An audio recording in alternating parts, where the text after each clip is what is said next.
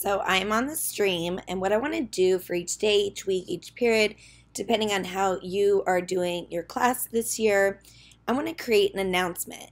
I'm going to first remind them, go to the classwork tab. And I just keep reminding them that the assignments are organized on the classwork tab by topics. That's how this works. They go to the classwork tab. This stream page is for socializing and asking questions, and obviously things get lost on here. And so then I want to do, now I like to use Emojipedia, and I'm going to do hamster. I like to put emojis in my stuff. You don't have to. But I'm at emojipedia.org, and then I'm going to just put some emojis on here, and I'm like, welcome to Monday, 8/3.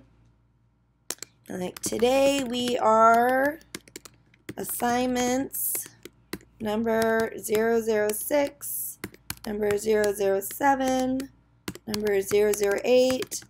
Left you feedback on number 003. Please make sure you respond to the feedback. So you can just give them a little note. What are they supposed to do today? Give your morning greeting. What might you normally say in front of the students? But instead you can put it into a daily announcement. And I like to always fire up Screencastify and record a little bit. Hey guys, we're going to do some fun things today. Obviously I would explain what you're going to do, but make it exciting, put your personality into it. You'll notice that it saves right to Google Drive, and so I will say Monday greeting. I just name it up there.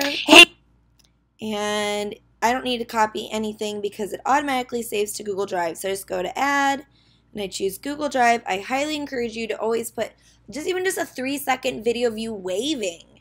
You just add the video, it goes right there, and go ahead and post.